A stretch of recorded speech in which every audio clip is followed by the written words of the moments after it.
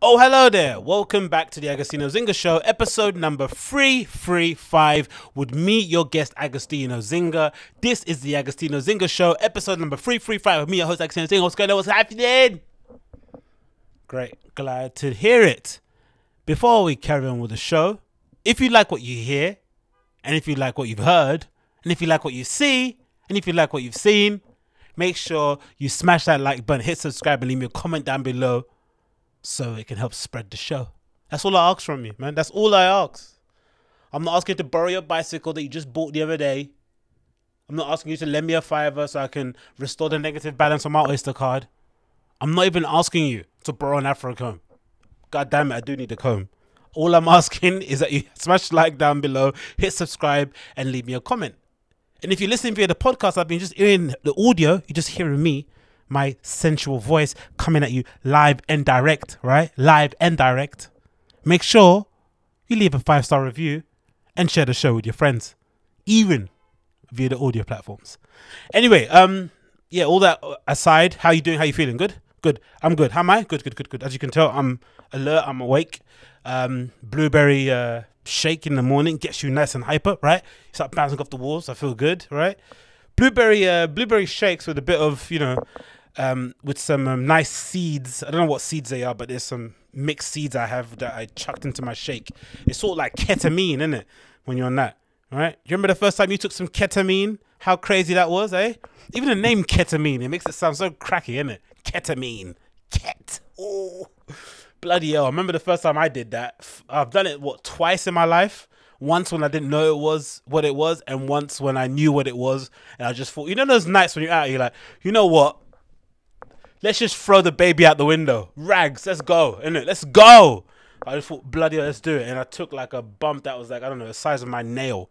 And I've got those long African nails as well, so that bump was strong and aggressive. That went up into my brain, like, out of frame. You know them ones there? Like, I went sky high, brother.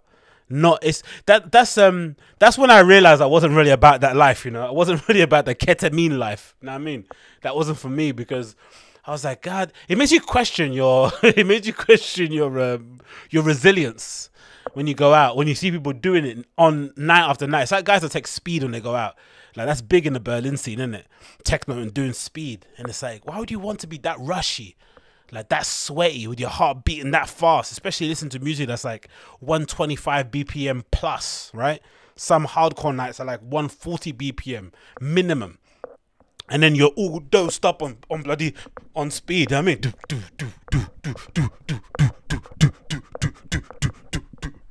it must be mad, brother. So and then Ket obviously does the opposite. He's like, you're like in slow motion, like you're doing those kind of, those Foot Locker adverts where somebody breakdancing and they're always like with a pair of dead Air Maxes on. I wonder, do they still do Foot Locker adverts? I don't know. I don't have a TV because I'm a hipster. I don't have a TV. I watch everything on my cracked smartphone. You know what I mean? I'm out here living the life. But yeah, man, what an era! What an era! It's crazy though, because I've done maybe it's for you guys, or maybe it's only something that I recognize, but I'm seeing a lot of comedians freaking out online, innit, right? Especially the ones I follow. Obviously partly based on the whole Chris D'Elia situation, partly based on the idea that their industry is basically done, innit? It's kaput, innit? Any live show or any sort of live gathering or any sort of mass gathering of people, that is out the window, especially with places flaring up, different states in the United States are locking down again, or they're kind of, reining back the easing of the lockdown. So essentially that industry of like live events, mass gatherings of people, it's just basically off the table. But I've not seen a lot of DJs complaining about it. Maybe it's because some of them have got big deals with like, magazines like Mix Mag and they're streaming on there, or they've got a partnership with Boiler Room, or they're doing stuff with, I don't know, a whole bevy of online radio stations and channels that are like, streaming. And some people like, I don't know, Plastician's done really well. He's heavy on Twitch, but he was heavy on Twitch prior to lockdown. So he's amassed like a good little audience on there. And he's obviously got some other stragglers on to kind of help him out as well. So I'm assuming that's probably been a bit beneficial. And there's obviously some people who've been making mad amount of tracks and uploading that stuff onto Bandcamp and getting a good little split on that. But I've not seen a lot of DJs complaining. But I've seen a lot of comedians really going crazy. You know, even someone like Joe Rogan has kind of descended into a bit of madness when it comes to the whole mask debate, right? He was going ham with people not wearing masks, like, and then now he kind of, I think he backtracked. He had an interview with Jon Stewart, and he was like, "Oh, I was only joking when I was kind of goading." He basically said he was goading Bill Burr into response when Bill Burr did that sort of like infamous, you know, clap back and raged upon, you know, Joe and the people that go out there and tell people not to wear a mask. He then, oh no, it was a joke. I was only playing around. I was just trying to poke him so he could react and rant. It's like, come on, bro. No, he wasn't. If you watch the podcast enough, you know that Joe Rogan has been anti-mask from the very beginning. He's never really been broadcasting that he wears one. He's never been. He's always been said no. Mask don't really make a difference. He kind of like, you know, poo-poos it. It was a way of it kind of demonstrating his machismo, which is what it is, isn't it? Do what you want, but they've been going crazy, the comedians, because I think they have a realization that their careers are essentially on hold, especially for the comedians who had kind of poo-poo the idea of doing podcasts and, you know, appearing on them and doing online stuff. Because I'd imagine making your own, and again, maybe it's an America thing too, because they love leasing stuff, right? They love having they love renting cars and, you know, renting their homes and whatever it may be. So you can just imagine what their monthly spend or their monthly bills are like, you know, over there. And you get accustomed to that lifestyle, and, you know, for the best part of 20 years, you've had it, and it's been sustained. It's been a sustainable lifestyle, a sustainable career, and now all of a sudden, out of nowhere, it's over. Right, for the foreseeable future. I've said from the beginning it's done until the end of the year, right? Until, you know, we get live events again, especially in the places where we haven't really handled Corona well. North America, obviously the United Kingdom. We're going to be off the radar for a while. I think if you want to go and rave, if you want to go to see a live show, go Spain, go Germany, go to New Zealand, go to Switzerland, although they've had to kind of rein things back in again. Austria. There's places that you can go. Uruguay. Oh, no, sorry. Lithuania, I think, is another one. Where's the place where they're going to do... There's a festival called... I forgot what it's called. It's the first one that's popping up, I think, in August. I forgot where it's... So there's places that you can go if you want to have a good time and see some people and hang around in big groups and whatever it may be. But the UK and North America... Not happening, sir. And one reason why that won't be happening is because of individuals such as this, right? This is a little clip that I found that I thought was funny. This one, right? And it kind of encapsulates what's basically going on in America and in the worldwide, isn't it, in terms of the mask thing. It's just really bizarre how people are really reacting to it. But hey, I don't know, man. I guess because it's so maddening, it kind of makes you go a bit mad anyway in general, right? Maybe that's the thing. I don't know. But I thought this clip was really funny. I'm going to play it for you now. This is a clip from what? WPEC CBS 12 News. And you're gonna hear it now. We are being lied to. Our freedoms are being taken forever, and I will not be muzzled like a mad dog. And I will not have my health destroyed because you idiots can't read truth. You go along with the lies that are the people who are trying to take down our freedoms and destroy our country. This is sick. You ought to be ashamed of yourself for being a part of this. And I will not be muzzled. And it's time for us to stand up for our freedoms. Because if we stand back and let these pieces of crap handle our freedoms, we will have nothing left. In fact, we'll end up being dead. Amen. We are being... Interesting perspective, isn't it, right? Interesting. Again, there's part of me that kind of admires the ability to be that loud, the ability to be that certain of your opinion when it's quite clear that you're an absolute idiot. Like, you know, not even to be, you know, out of order. You are essentially incredibly dumb, or you're essentially you're not well informed at the subject at hand. On the subject at hand. So, yeah, you're not well informed in general. I honestly so admire it. It's something that something that I kind of heard a lot of when I used to speak to people about football. Now I don't do that so much. I try to keep my opinions to myself because most people don't watch football the way I do, or the way most fans of actual football watch football, right? I kind of watch highlight shows of European matches. I follow certain podcasts. I watch stuff on YouTube. I'm on forums. You know, I give a shit about the game, right? But when you mention it casually to like a casual fan, they'll have these mad off the cuff opinions about stuff, and you'll be like, what? Right? And you'll engage in like a little debate, and then quite quickly you realize, oh, you're just like not really that well informed, isn't it? It's not a bad thing. It's just I'm assuming you're as informed as me, and you're making that your decision, or you're forming your opinion based on the information I have as well. That's why I just can't understand it. If we have the same information points, or we have the same data points, we should be amongst, we should be in the same zone when it comes to an opinion, but they're not. They're way off the mark. You're like, oh, okay, cool, I get it. So I stopped kind of, sharing my opinions on football in general, because, there's no need to try and be the smartest guy in a room on a subject that I'm well versed in. It doesn't, there's not necessarily any value in that. But I admire when people are so quick to share their opinion on subjects that they have no idea about. Like, just be so confident in it.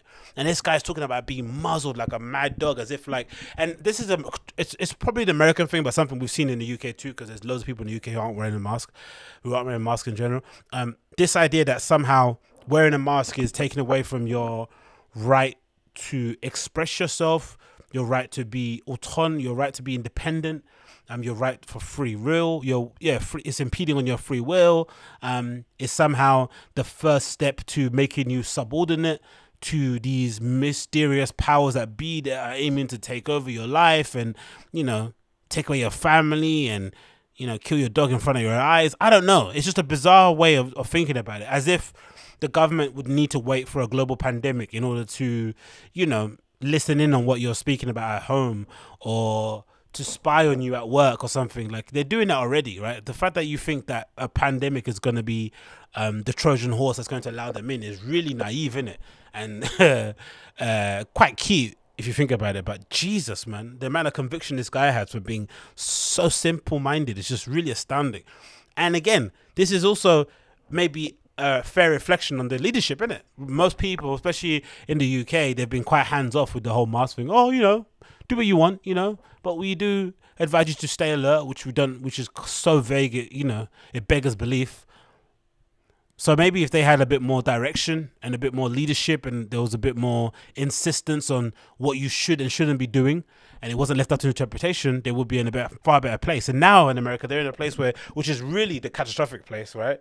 You're in a place where you open up and now you have to close because the virus is getting out of control, which must be a real kick in the teeth, especially when it's approaching 4th of July weekend, right? Independence Day for the people over there in the States, a time for them to celebrate and pop all the fireworks that they want and get dressed up in the in the famous Stars and Stripes. Now that's going to be taken away from them. That must be so heartbreaking. And you'd think, though, if you're that, again, maybe it's just me, I would imagine, if I was a politician, if I was Boris Johnson, I want people to wear a mask, right, and I'd want to get them on board, I would just tell them, hey, if you commit to wearing a mask and saying, and actually abiding by social distancing rules, not going to visit your friends and throwing house parties and stuff, we could knock this out of the park, and then we could probably have realistically rescue our summer by July.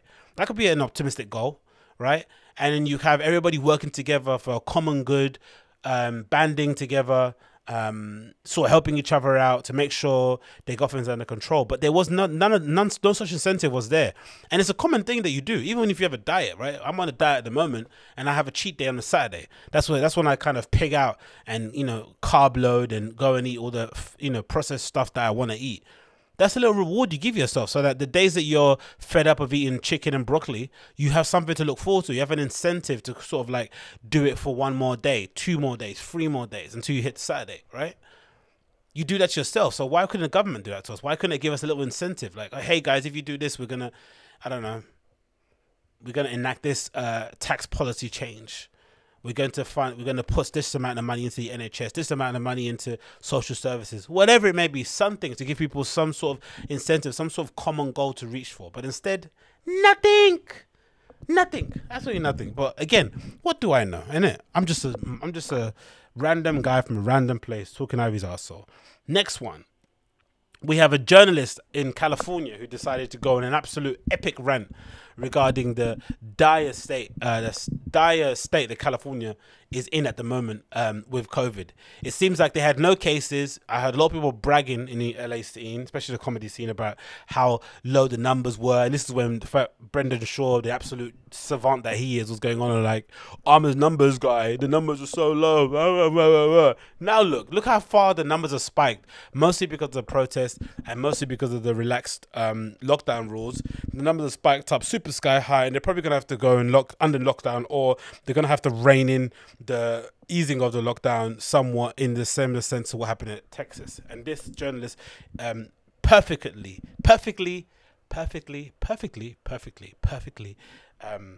sort of encapsulate the current sentiment amongst some people that live in California regarding the absolute horror show that they have done in order to keep the virus at bay. After waiting for 2 hours and now getting 2 minutes, I'll get right to the point. This board is pretending that for the last 3 months, your emperor, Dr. Levin, has not been against a mask declaration. Now, all of a sudden, we're pretending that masks are everything, even forcing speakers to use masks. I would like the board to take a position. Was Dr. Levin wrong for those 3 months? That's a good and if question. he was this wrong, why has he not been removed? Why has he not been fired for being so catastrophically wrong? And I wonder, right?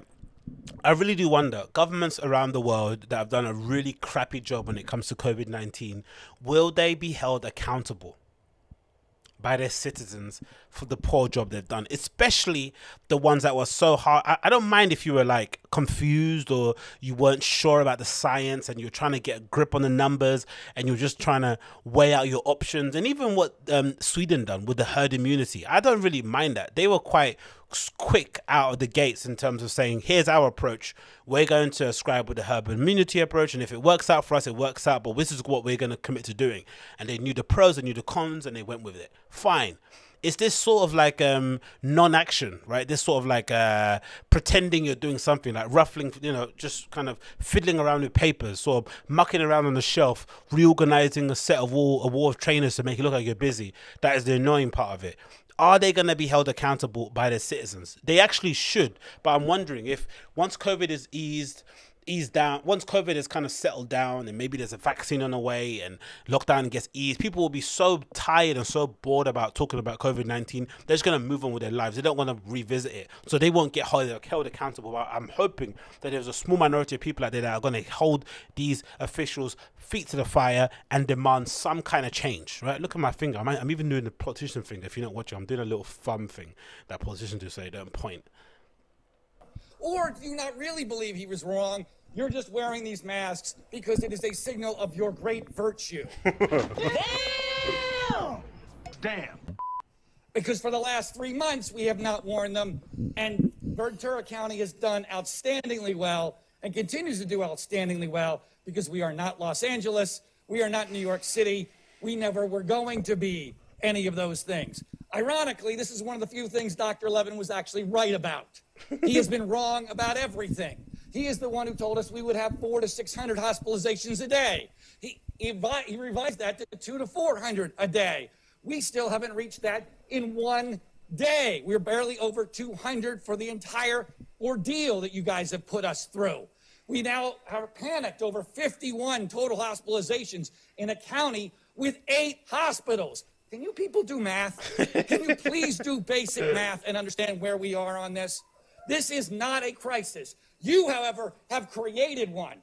You, in an effort to try to prevent all death, when we've had 43 deaths, have now ended all relevant life. And you should all be ashamed of yourselves. And this will never be forgotten. Ever be comes forgotten. a warning. You will all be held accountable eventually, in this life or the next. You all better hope there is no hell, because when you die, that's where you're going. And guess what? You're not going to be dying of COVID either. Mamma mia, brother. Absolute fire flames, right? Now, okay, I get the anger, I get the frustration, but my only problem, I don't have a problem with it. I guess the thing that is most egregious, I guess, about the whole situation, especially for some states or for some places in the UK or for some places in the world that have done a really poor job, is the lack of force. Some of the governments have kind of, enforced a lockdown. Right? They've been a bit wishy-washy. If they just would have said, hey, we're going to have a short, strict lockdown, right? 2 months of absolute solidarity. We'll we'll aim towards a common goal. No exceptions for anybody. If you get caught breaking the rules, you'll be punished or you'll be fined, whatever it may be, right? Some, some level of scrutiny will be placed against, you know, a guy like Cummings wouldn't be in a job, like those kind of things. You send a clear message, like, you know, everyone gets treated equally in this situation. People will band around together, and you could probably sort it out in a couple of months. You could probably get a better handle on it than you can now. It's just such a bizarre. Honestly, I'm just perplexed anyway. In general, I think the virus is what it is, but it's just the handling of it is like, it's as if like, I don't know, it's as if like they have no crisis management training whatsoever. And that must be something that should be at the top of the list when you become a public official. Like I said, like anybody knows, there's no skill or experience needed to cut a bit of ribbon to announce the opening of a flipping, you know, shopping mall. Anyone could do that, but it's how you handle crisis that should determine, you know, how you're remembered as a politician or as a public official. That should be how you are remembered, really and truly. You know, how did you serve your citizens in the good and most importantly in the bad? What can you do? Moving on. Next we got we got another Karen, right? Another Karen, but this is a funny one. I don't really like the ones where they try and end the person's career, or they try and essentially, you know, get them fired from their job. It's just a funnier one. The Karens that get involved, the Karens that not the Karens that are like, you know, racist. This is like, there's some mild what do you call it, xenophobia, in terms of like, go back from where you're from and all that sort of stuff. But people just say that just so they can get under your skin.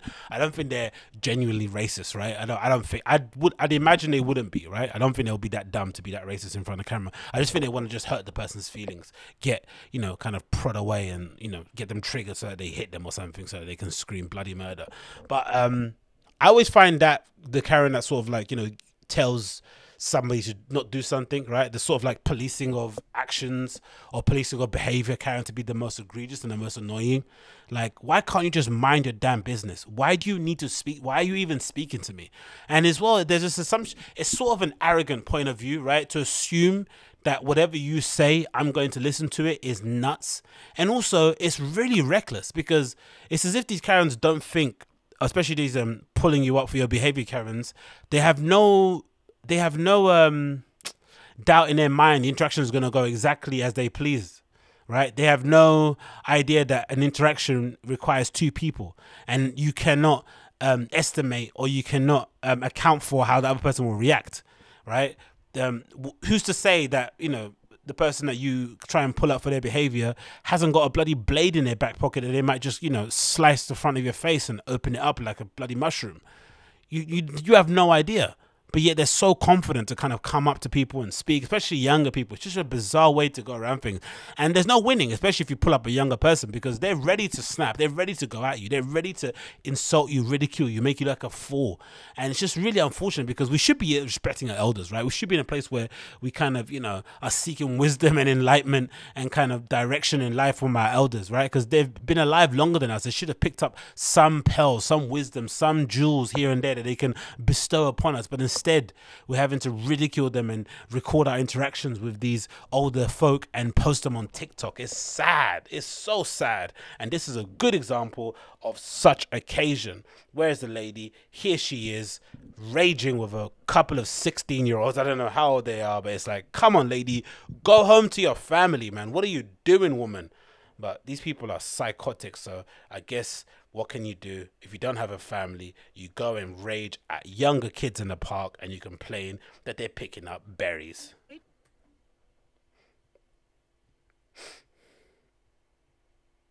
Come on, let's load. Come on, brother. Oh, what is it doing? It's not loading. Come on, load. I gave it a big instruction, now it's not loading anymore. Ugh. Okay, let's escape. Let's try another one. There we go. One more second. Bear with me. Oh, that's why. Is that's why? No, it's not. That's not why. Let's see if it loads up now. Come on, son. Let's go. Let's go. Let's go. Load up if you don't mind. Oh, it's taking a while. Come on, you absolute nutcase. Let's go. Nothing's happening still. It's still loading. Maybe this is Karen internet, innit? When you try and connect to Karen internet, it just lets you down. I'm not too sure. Come on. I want to show this video, for goodness sake. There you go. It's loading now. Okay. Let's get up on the screen here. Maybe I should just preloaded it prior, but hey, we are where we are. It's slowing down. It's not giving me a chance to move. Let's just take some of this stuff off the screen so I can speak to you guys clearly. Okay, there we go. Is it loading now? Cool. Boom. We got it. We got it. So here she is. Blueberry Karen, right? Blueberry Karen. I pay for this park, and I don't like to see people wrecking it. We're not wrecking it. There's literally so many berries everywhere. Oh my God, we're not wrecking it. Oh, there's so many berries out here. There's so many berries. That's like a form of embarrassment, right? That's when you're embarrassed and you feel like you're losing the argument. She's like, you know, she starts wailing her hands in the air and trying to be mocking or condescending. But really, it's like a weird micro reaction that you do when you feel like you've kind of lost the argument. It's sort of like when you inflect your voice, like, oh, am I hurting your feelings? Your feelings have been hurt, right? You're the ones that is actually feeling as if you've been aggrieved. You're the one that's brewing inside. You're the one that's considering stabbing that girl's eye with a pencil that you have in your back pocket because you use it to take the marking down of trees and note how many leaves are on the grass as you're walking past it. But yeah, it's just a sad existence, isn't it? And they're always the same looking kind of people, aren't they, right? Entirely sexless. They've sort of like abandoned any idea of kind of looking after themselves. This woman's skinny, but, you know, she just doesn't look like she's, you know, takes any pleasure in giving herself a treat in sort of looking after her body, her insides, her hair, her face, her hands, nothing. It's just, you know, you're just a sack of meat and bones, right? Twaddling around the forest trying to get your hike on. And you'd imagine being that connected to nature that you would be, you know, the furthest away from trying to enact in some sort of conflict, right? You wouldn't want to have any kind of confrontation. You'd want to enjoy the place you're in. You want to, you know, look at this marvelous God's creation, right? Stay down on the ground, pick up a bit of gravel, have it, you know, kind of cascade through your fingertips as you wonder and marvel at the fact that, wow, this place is like my back garden. I have the pleasure of walking around this amazing hillside, right? In some cases, some people would say I'm privileged that I have the ability to walk around in this amazing place with my dad shorts on and my little frumpy pink top that I picked up from a charity shop somewhere because I'm too cheap to buy new stuff, because what's the point of living? You would expect that, but no. I'm going to pull up a couple of 16-year-olds out picking up berries. Complete twits. We're twits. You're the one coming up to two young girls, getting Young mad girls, at them for yeah, picking you're up like 6 years old. 6 years old. Because we wanted to eat some berries. All the berries you want, just don't take the bush with you. It's not the bush. It's literally it's a tiny branch. And you pause it. So she says, "Oh, don't take the take the blueberry. Just say don't take the bush with you." Then you turn around and you think, "Okay, cool. When we see the picture of the bush, we're gonna see some girl like, you know, with like, I don't know, a bin bag full of berries. Fair enough. Even, and again, still in that case, I would not say nothing. It's not my business. If anything, right? Again, I'm not that person. I'm not a snitch. If you're that concerned, the most you would do, you'd pull them up. And then if they didn't know, you wouldn't pull them up. You'd take note of who they were. And then you'd ring your local, I don't know, park ranger or whatever it may be, and let them know, hey, heads up, a group of girls came in there and essentially cleaned out all the blueberries from this particular section, just giving you a heads up and letting you guys know. But you wouldn't bloody call them up and be like, by the way, guys, I just saw two young girls wearing Lululemon pants and they took all the berries and I'm upset. You just like, hey, the berries are all gone, you know, re-up on the berries. I don't know. That's what you do. You wouldn't bloody go and try and, you know, engage in some sort of argument and conflict. And maybe it's a woman thing. It's a female thing, because there is never a threat of violence in these interactions, right? Women never have that, right? There's never a threat. There's never the threat that this could go really far. With men, when you get involved in an interaction or an argument or a confrontation, there is that thing in the back of your head where you're thinking, hey, if I say the wrong thing or if I act a bit too cute, right, if I get to a bit too comfortable and if I feel too at ease, this guy could jab my face back into the ground. It's not worth it. So you step back a bit, right? You try and make sure you've got a decent amount of reach. So if this guy tries to hit you with the overhand right, you can lean back and bang, hit him with the overhand right. But hey, what do I know? Of berries. Why don't you mind your own business? Why don't you mind your own business? Look. You know, that is the fucking rudest thing you've said to me. That's like a teacher when they come in, you know what? And they kind of walk over with their hands on their hips to try and make it. You remember when you were younger, that used to be intimidating, when a teacher would kind of walk over to you, like rushing and be like, looking in your eyes, Mr. Zinga, what you said to me was, it's like, come on, get out of here, man. Relax. Take it easy. I'm 10 years old. What I say shouldn't affect you or make you cry, woman. Get a grip. Go Buy a back where you dog. came from if you want to use language like that. Oh, here she goes. Where do you come Where from? you came from, you fucking colonizer? These girls are good. First Nations? No, I'm not. You see how concerned she got when she thought they might be native. You colonizers? I'm so sorry. She would have knelt down. She would have given them her bloody crappy Nike 3.0s. Oh. Don't call me a colonizer. You're a colonizer. You're Where did you come from? Yeah, where did you come from? Where did you come from? I'm actually curious. Where'd you come U.S. U.S. Oh, yeah. So you're not so even you're from not here. Canadian either. Yeah, I am.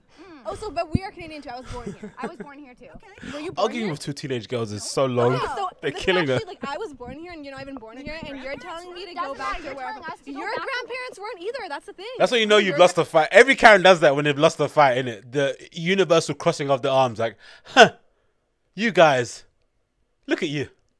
How dare you? You know what I mean? Like, that's the international I've lost. Parents born here? No. Look, she's smiling. She wants to I get a reaction know. out of us. This is so Yeah, hilarious. I am getting a reaction out of you too, Yeah, aren't I? oh my god, I'm so sorry that you're not Start with Hungarian. that. I don't know, man. And as well, even the young girls, go home. Everyone go home. Why are you wasting your time arguing in the bloody forest? Americans have such a nice landscape, right? You have this beautiful, I think, let's say there might be Canadians, right? You have this amazing forest behind you, right? That you can generally, you know, well, we have hikes. My hike is like Wanstead Flats, right? You walk through a few puddles.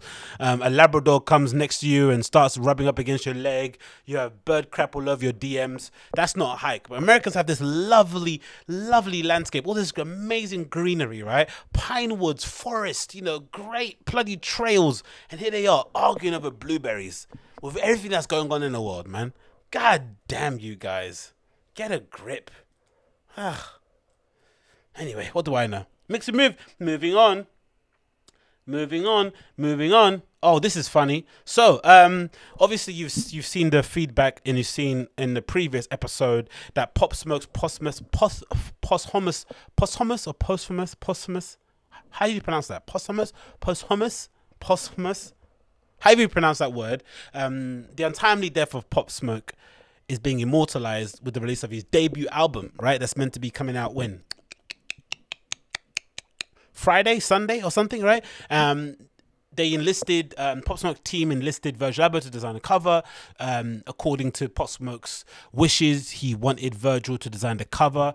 He didn't get around to doing it when Pop Smoke was alive, so he decided to finish it up in order to kind of, you know, immortalize him and pay tribute to somebody that he was obviously fairly close to in his short time on this earth, right? And so far the cover has been getting absolutely ripped online, right? Being absolutely torn to pieces because it's objectively it's shit, right? That's the matter of fact of it. Of course, part of the objection towards it is because it's Virgil. He hasn't necessarily started COVID or coronavirus lockdown in the best way, right? He's kind of been getting dragged online ever since the two Virgil saga, and he hasn't necessarily recovered, right? He tried to come back with a half-baked apology, then he came through with a statement about him being very, very, very black, which, you know, was one of the most funniest statements I've read in a long, long time. It reminded me of statements from, you know, the likes of Tiger, the likes of Sway Lee, you know, those kind of really nutty statements that you're like, who writ this, man? Who raised these guys and told them describing yourself as very, very black was a good way to get yourself back in the good graces of work Twitter? It didn't work. We can say that now, right? So he tried very earnestly to come back and to sort of redeem himself to an audience that was never really receptive of him in the first place, right? I think you should always just play to your audience, right? Those work Twitter will never give a shit about Virgil, mainly because he's married to a white woman and because he seems like a bit of a dope, right? I guess so. Maybe that's why. It's a bit harsh, but I guess it is what it is. You should just play to his crowd. Ignore work Twitter. Don't try and appease them. Don't try and, you know, become an ally or anything, because they're never going to accept you. They just don't think you're one of them. It is what it is, isn't it? He tries, he fails, he tries, he fails. And this is another good example of it. But in this whole saga, the memes have been pretty funny, right? So somebody on Twitter showed a really funny mock-up of how easy it is to design the album cover that Virgil put together to honor Pop Smoke. And he did it in under, 41 seconds, right? Via Photoshop. I'm going to get it up here on the screen and show you guys, right? This is the... Let me get up on here and put up full screen. But this is it. Look at this. Let's get back to the front. So he's essentially got the image of Pop Smoke that he Googled online, on Google Images, and he's basically put it on the square, I'm assuming 1080 by 1080 pixel canvas, and he's essentially just filling in all the pieces to make it look like the cover that Virgil designed, quote unquote designed, right? And he does it all in under 42 seconds. It's absolutely nuts, man. People online are so savage. He's doing the overlays. He's already acted. He's already added the background with the diamonds, similar to the "What Time to Be Alive" album cover from Future and Drake. He's got that sort of smoky overlay on the top. He's got the barbed wire that's there. The signature piece is on it. Oh my god, man, this is so harsh. And he's adding the barbed wire, putting it into position, and then bang, it's all done. It's all done, right? And again, I don't think it's a real problem that he did it really. I don't think this is an issue about, you know, not doing the design, the design not taking a long time to put together. That's not really a problem. You look at the stuff of, you know, you have to look at somebody like, who's a good example of this? An artist who, you know, on paper does artwork that doesn't necessarily seem that difficult. I don't know, maybe like a Jeff Koons is a good example. You know, balloon rabbits and stuff that are essentially what they're made with, aluminium or tin or whatever it may be, right? They're not the most highbrow or thing to make, but you know, the application of itself, the idea behind it is pretty interesting. People love them, they vibe with it. Anish Kapoor's sort of like weird sort of like, you know, circular dish things that he puts on the wall, they're pretty, I guess, maybe in practice they're hard to make, but the idea of it, you can also envision yourself doing that as opposed to maybe painting an abstract piece by Picasso or something. So the actual application of the thing isn't the issue. It's just objectively doesn't look good, right? But then you have people like Theophilus London trying to explain away exactly what's going on, right? And he's getting dragged online as well. And I don't know what world we live in where Theophilus London has to act as the PR for Virgil Abloh, but it's been really funny to see him kind of defending Virgil's honor and what's been going on. So this comes from, what was it, 3 hours ago, right? So this is kind of Theophilus London backing his boy and trying to tell us exactly what's going on. He essentially first tweets about what? Supposedly to make everything correct again.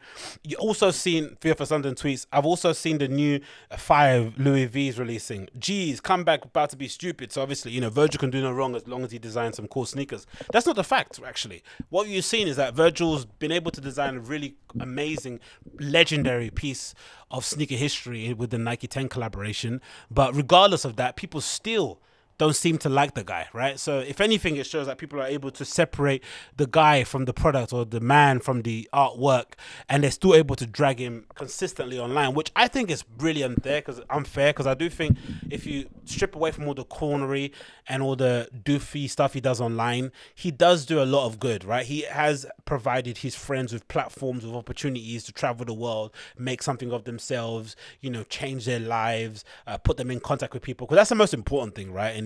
In working in that industry, working in that field, working in fashion, working in the arts, working in the creative field, you just need access. You need doors to be open, you need introductions, and once you have them, you're set, you're Gucci. But you need those introductions, and Virgil's really generous with the opportunities that he gets given in terms of, you know, allowing certain friends to take behind the scene press shot, behind the scene, BTS pictures, do lookbooks, creative direct, consult, act as inspiration, muses, mood board consultants, whatever it may be. He's really good at that. But all this sort of tomfoolery online is really distracting from the overall message and the overall point of Virgil being where he is in his career. He's meant to act as a lightning rod, and meant to act as a kind of as a measuring stick of what people should be aiming to do if they want to make it in the industry, especially if you're a minority, right? Because he works, it's just, you know, insanely hard, right? He's got a million projects on the go.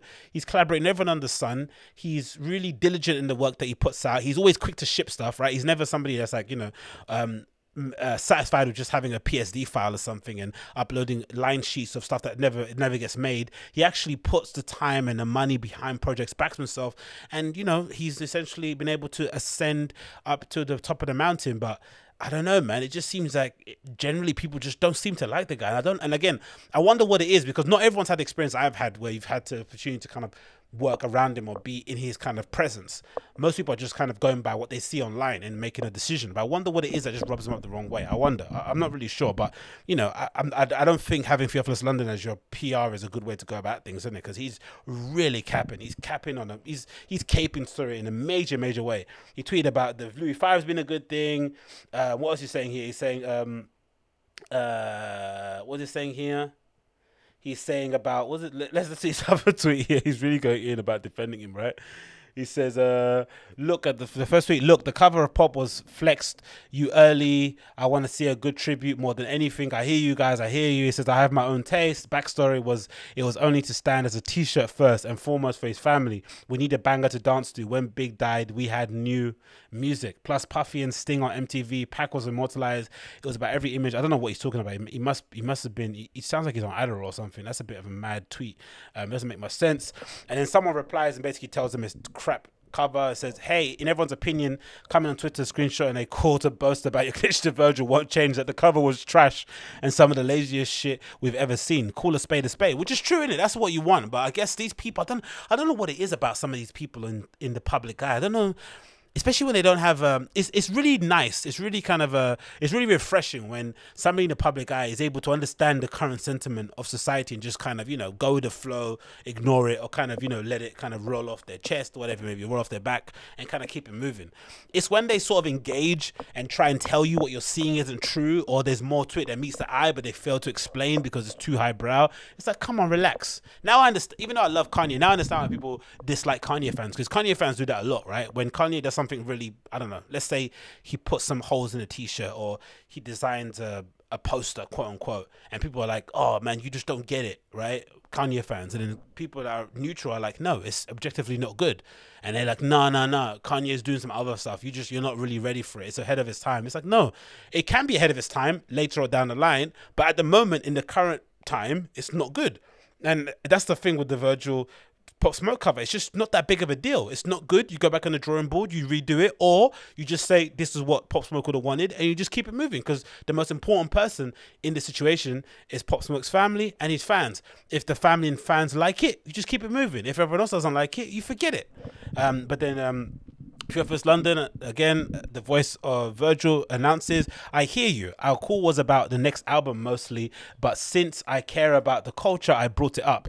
It wasn't a boast. It was a hit. Theo up. He has backstory. Let's start a bigger combo instead of bashing a master editor legend.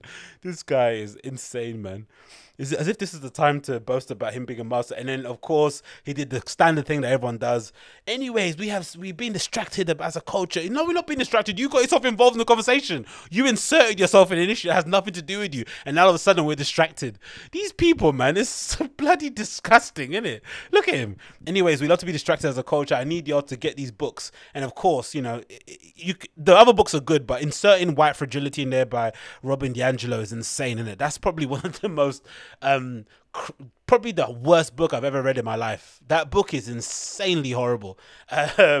A white woman essentially chastising white people for being intrinsically racist, even when they're unaware that they're being racist, saying that there's no hope for racial harmony until whites subjugate themselves to blacks. It's an insane book, right? And it's actually demeaning to black people too, because it essentially reduces us to race-baiting human beings who will rest at nothing until the white supremacy is toppled and we are the reigning race. It's a diabolical book. And of course, he lists it, and I'm sure he hasn't read any of those books in general. I can say that with my chest. I don't think Theophilus London has read any of those books. Maybe one, maybe two. I doubt it very much. And he continued here. He says, I decided a long time ago that the less I do, the more artist I am. Okay, David Hammond's quote. So yeah, as you can see there, I've got one. I don't know, these guys are insane, man. But yeah, the reaction has been pretty brutal, isn't it? Pretty brutal in that regard. But the good thing to come out of it has been some of the alternative album covers that people have been putting together. And I've got this thread here from the where's the thread I've got here with the redesigns? Did I have a thread? No, I've got some images here of people that redesigned the album cover on social media. That looks really good, far better than what Virgil's designed for the time being. He could come back with an absolute banger, but so far these album covers look pretty cool, innit? So we've got this one here from a guy called Boss Logic. which is a pretty cool one. Essentially, you got Pop Smoke sort of disintegrating into some smoke. It sort of reminds me of like a Daniel Arsham piece. That would be pretty cool, right? That really looks amazing. I love that. So that's a far better cover than what Virgil designed. And then we've got another one from a guy called Sunny on Instagram, Sunny underscore 189, and he's got quite a conventional sort of cover with some roses on it, a little note with some scribbles on it, and Pop Smoke immortalized there as well. That looks really good. I'm a big fan of that one, right? That was pretty cool.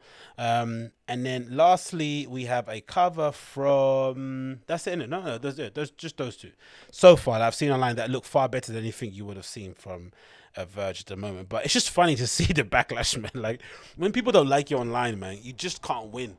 And I guess the sooner you realize it, the sooner he just gets back to working and continuing, you know, pushing culture forward by designing and stuff he does for Louis, doing Off-White, continuing with his Off-White collaborations with Nike, the sooner the better, man. Like, you just can't win. People have decided, they've made their mind up with him, and there's no kind of going back, really. You've even seen it with someone like Amanda Seales, isn't it?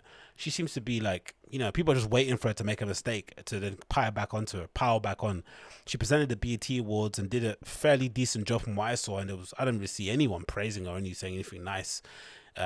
People just, you know, when they don't like it, they don't like you. Even, you know, a good example, Claire Kardashian's a good example of that as well.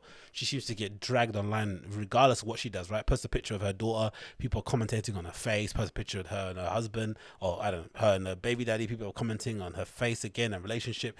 Sometimes you just can't win with people online, and the quicker you realize it, the better it will be for you.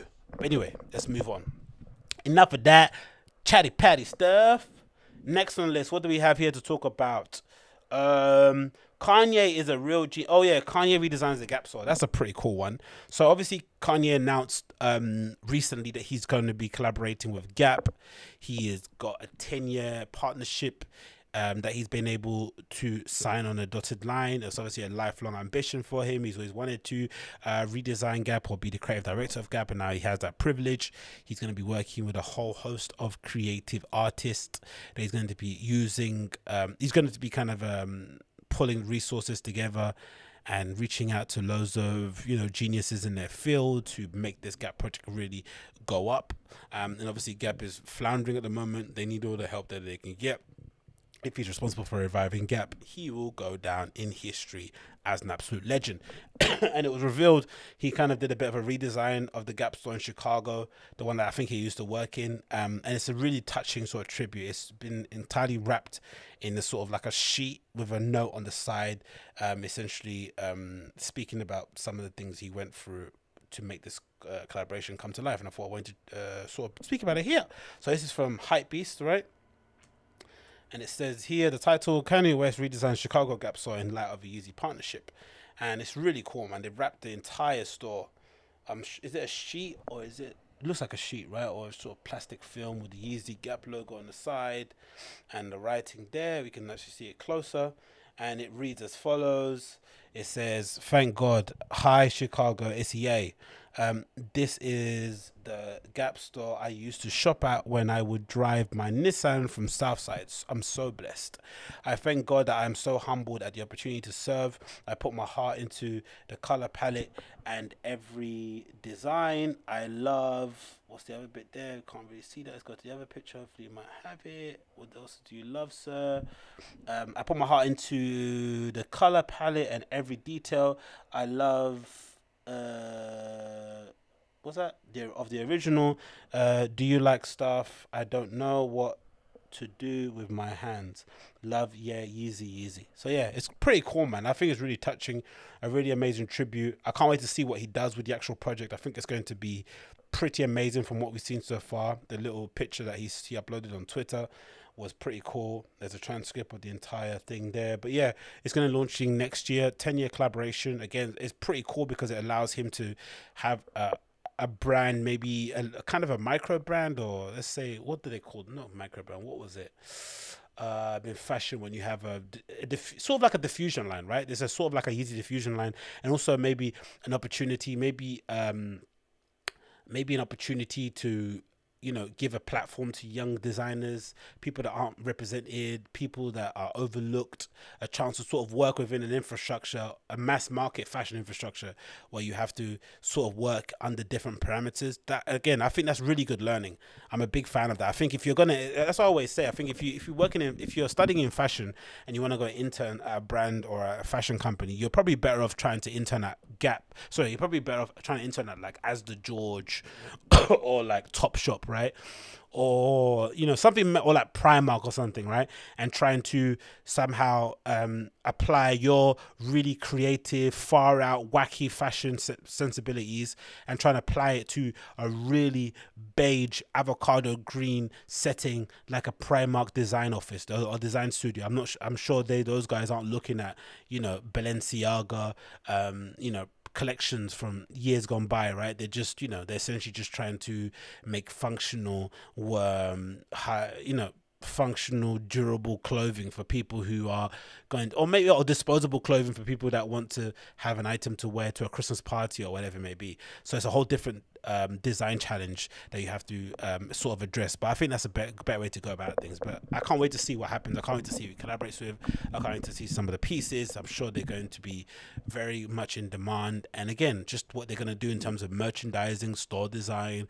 Will there be pop-up shops? How it's going to basically evolve. It's a long-term project, 10 years with an option to increase it to an extra 5 after the first 5 years. So it's a really big commitment from both sides to really get this going. And again, we'll see what happens, and we'll see how this affects the Yeezy mainline. Will this mean that Yeezy mainline will become a little bit more experimental? Will Yeezy mainline be sort of like condensed in terms of the pieces it does?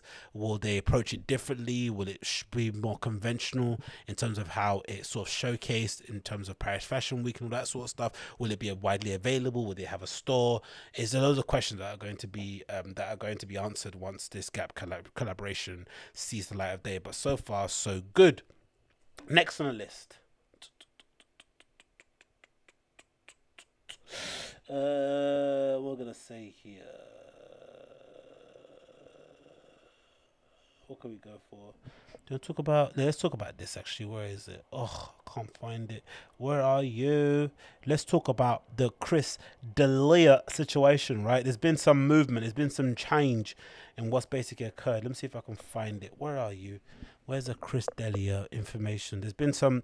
I guess Chris D'Elia basically essentially has released the receipts of the interactions that he's had with these young girls. Obviously, if you're not familiar, Chris D'Elia, a famous LA-based comedian, was accused of grooming teenage girls and also sleeping with teenage girls, right? They accused him of being a pedophile right at the height of the accusations. A couple of girls came out on Twitter, accused him of trying to get with those girls when they were underage and pursuing them in a sexual manner, blah, blah, blah, blah, blah.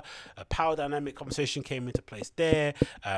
Me Too accusations reared their ugly head as well. And just in general, right, being accused of pedophilia is a big, heavy, serious accusation. And from the looks of it, from the accounts the ladies gave, it seemed like a fairly slam dunk accusation to put out there. He's a bad guy, he's a creep, whatever it may be. They released screenshots too, by the way, that further illustrated that Chris did do those kind of things.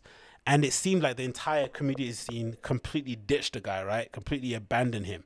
But one thing that really rubbed me up the wrong way when I first saw it was the reaction from Brendan Schaub and Bryan Callen. I thought it was really despicable that they decided to cry on their podcast on TV. It's just like, I'm never a fan of people that cry on camera anyway.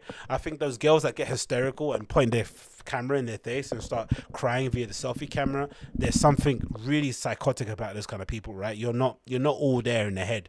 And I think anyone that sort of like cries about their friend as if they're dying because they got involved in a scandal is not a friend I want to have. And yeah, I thought the video was really, really funny, so I'm gonna play a bit of it now. At the time it happened, everyone was like, "Oh man, they're so real. They're really emotional about this, their friend going through this mad thing." But number one, I thought it was weird because when the video starts, you hear Brian say something like, "Oh, I haven't spoken to him, but I'm really disappointed." It's like, why would you speak about something so serious that involves one of your close friends without speaking to them first. That's the first thing that rubbed me up the wrong way. I was like, these guys are not friends, innit?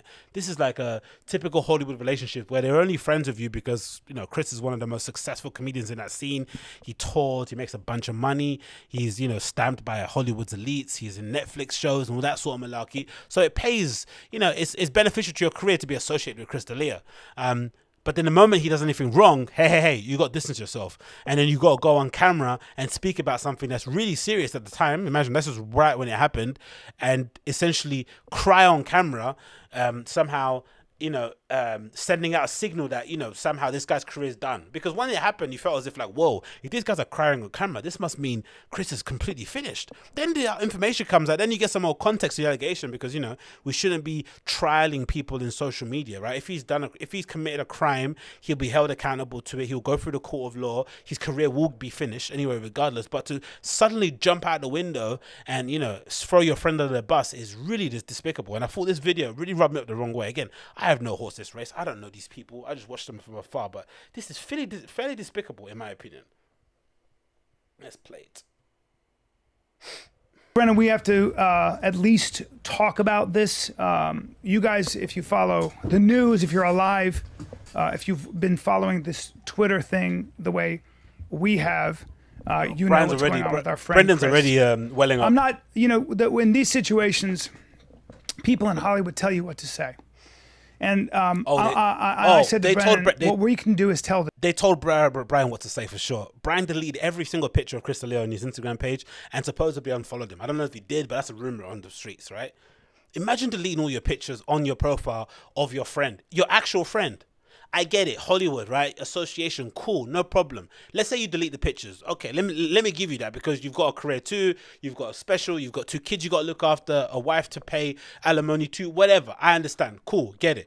But back your friend in private, my G. Well, now, we don't know. This could be a thing, but I don't want you talking about my issue just as it happens on your show because you have to. Remain silent. You don't owe anybody an explanation. You shouldn't have to speak about it in public or issue regarding your friends. People will understand. You'll get some trolls, some people that want to get a rise out of you saying, oh, why don't you talk about this? You coward, blah, blah. But for the most part, everyone will understand if you don't want to talk about it. If my friend went through something like this in public, in public, right? Even on my level, I'm a nobody. And somebody asks me at work, hey, I heard your friend did X, Y, and Z.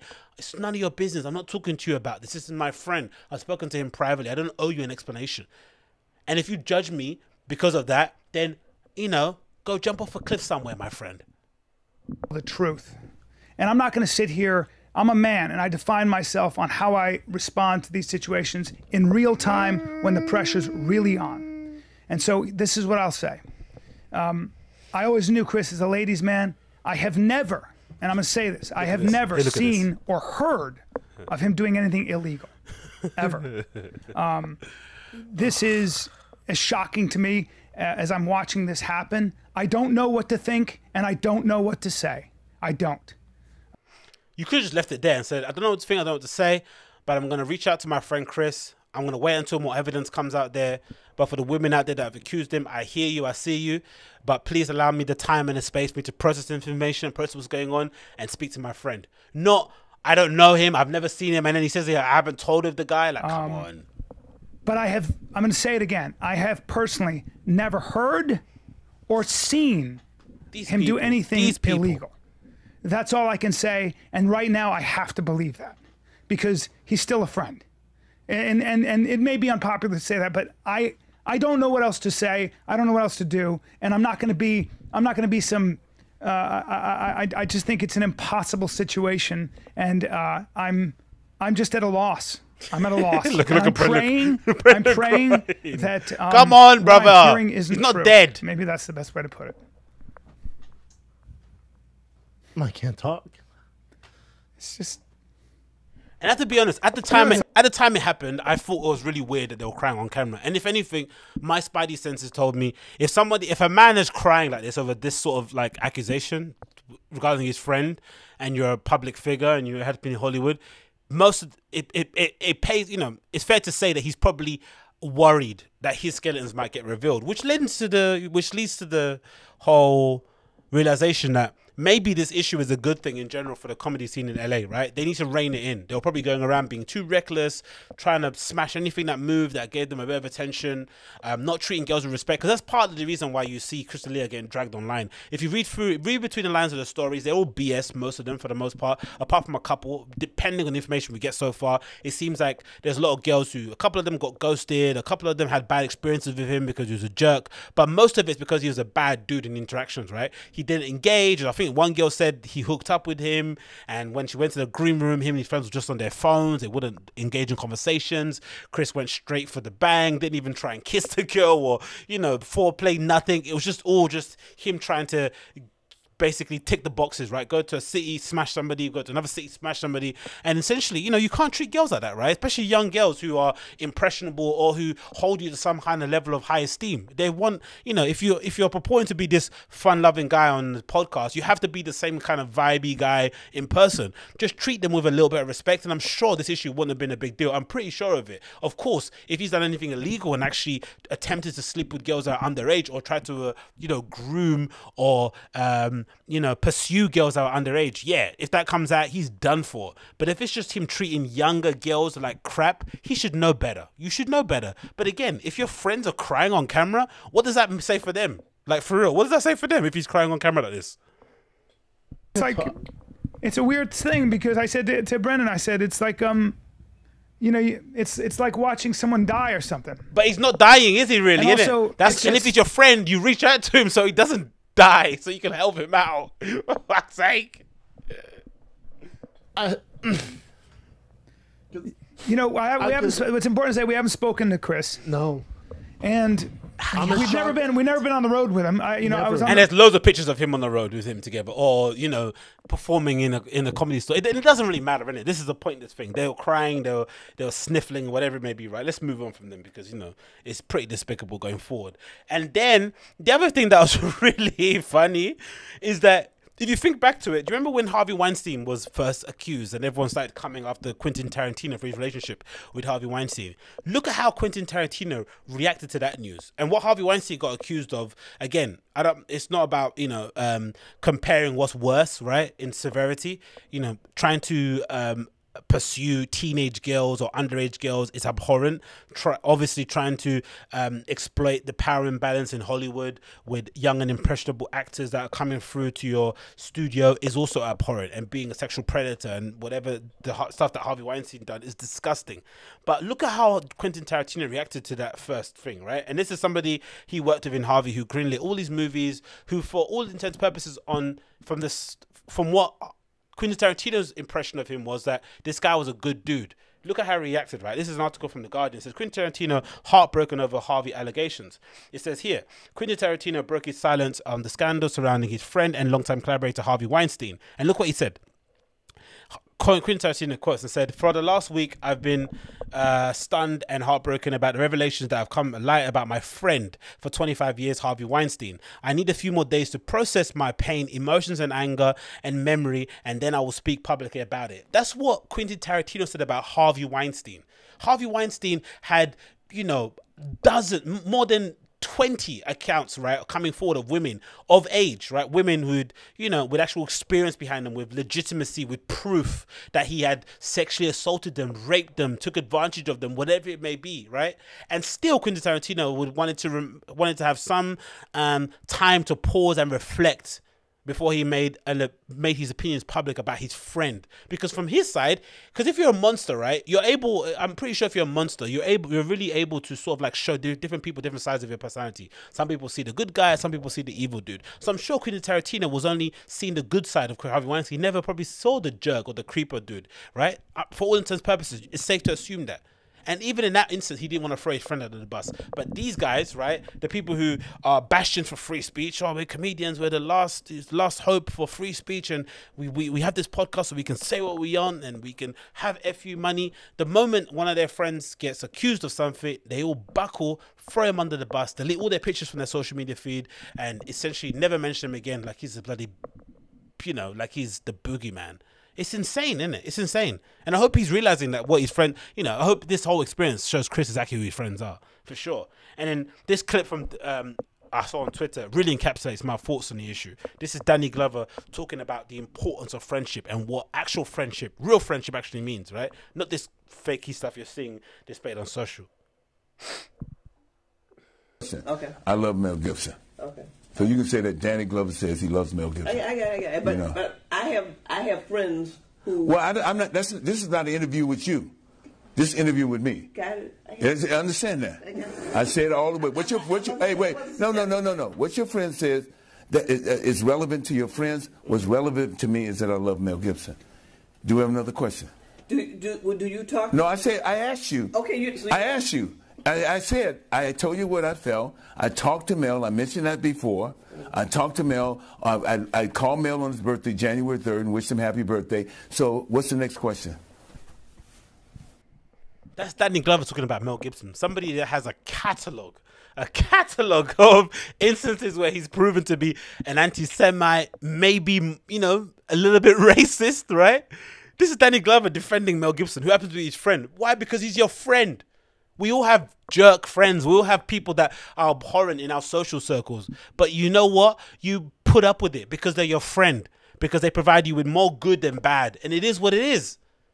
But this whole like throwing your friends under the bus publicly is just, again, and I'm not even, it does nothing to do with me. I'm not even a friend guy. I don't really have that many friends myself. But I just see some people sometimes with these cliquey, you know, Instagram friends and calling everyone brother and putting their arms around everybody and saying this is my boy. And the moment you actually need them for something to back you up, for an emotional support, to really kind of maybe stand their ground and really kind of, you know, put their reputation on the line to sort of like, you know, help you out. No, they all buck under the pressure. They all buckle.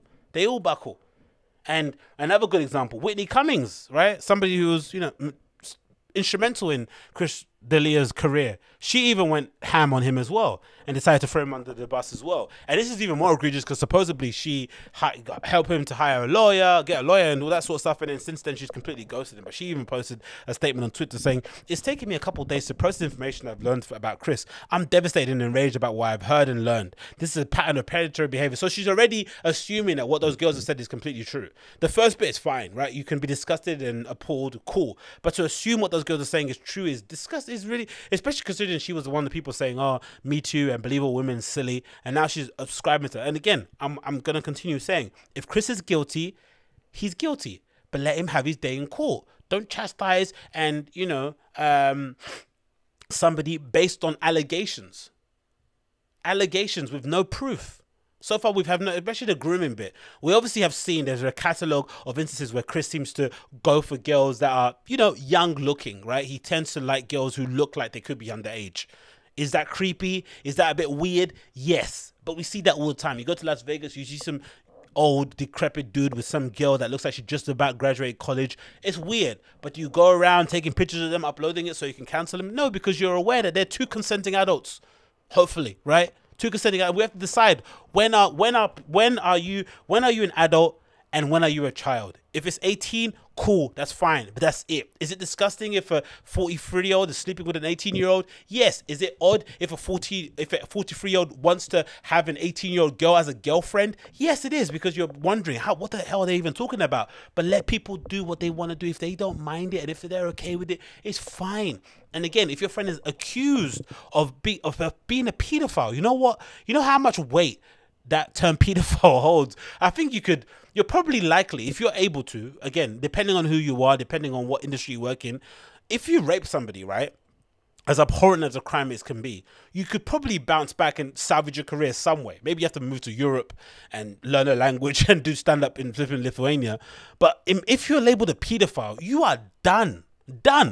Especially if it's found out it's true, you're finished.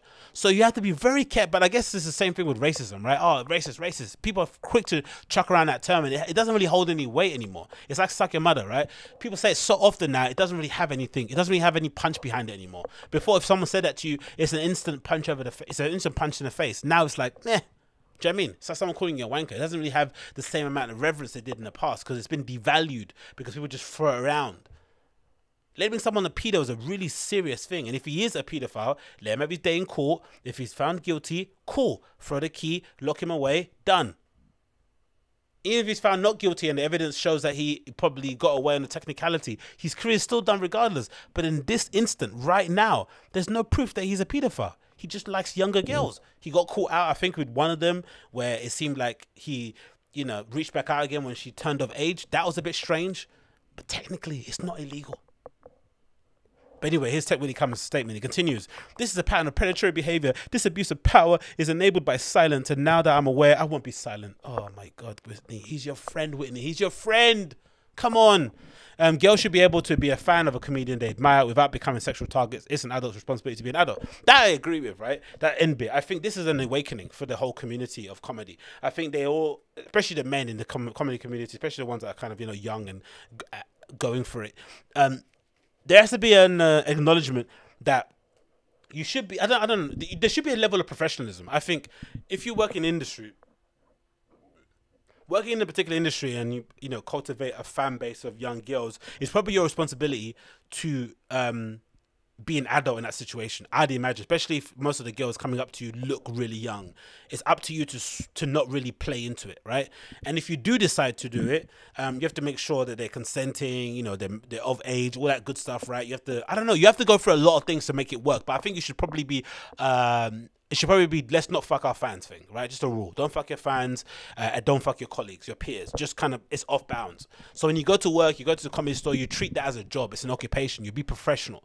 You don't get too intoxicated. You don't get, you know, too high on drugs, whatever it may be. You go there, you do your job, you put on a great show so that your fans can rave about you, tell their friends, the word spreads, it adds to your ticket sales, and you can go tour the world until the cows go, until you're old and grey, right? That should be the hope. You shouldn't be trying to, you know, push it to the limit in your infancy, right? Chris D'Elia is still young. He shouldn't be going around trying to bloody smash everything that moves just to, you know, as his career is absolutely going for the moon. He should just be taking it easy and relaxing. That's what you should be doing. But come on, guys. Let's not pretend like, you know, comedy clubs are a bloody church or a Sunday school. Then Sunday school's probably the wrong term, but it's just, I don't know. In the end, it's going to be a good thing anyway. It's going to wake up some of the creeps in the comedy scene to, like, you know, get their act in order. But the lack of absolute loyalty from some of these supposed friends is really frightening, I would say. And it's definitely a cautionary tale for anyone in the entertainment industry. Be careful who you call a friend. Be careful who you think has got your back, because when the chips are down, when you are involved in some kind of controversy, they will throw you under the bus happily. Anyway, that's your Agostinho Zinga Show, episode number 335. Thanks so much for tuning in. If it's your first time listening, of course, make sure you smash that like button, hit subscribe, and leave me a comment down below. If you listen to the podcast app, of course, leave me a 5-star review and share it with your friends. And if you want more information regarding me, make sure you follow me on Instagram. That's Agostinho Zinga, all one word. Instagram, Agostinho Zinga, all one word. Also on Twitter, Agostinho Zinga, all one word. You can find the links in the show note description. Follow me on Instagram, follow me on Twitter. And until another time, I'll see you again soon. Take care. Bye-bye.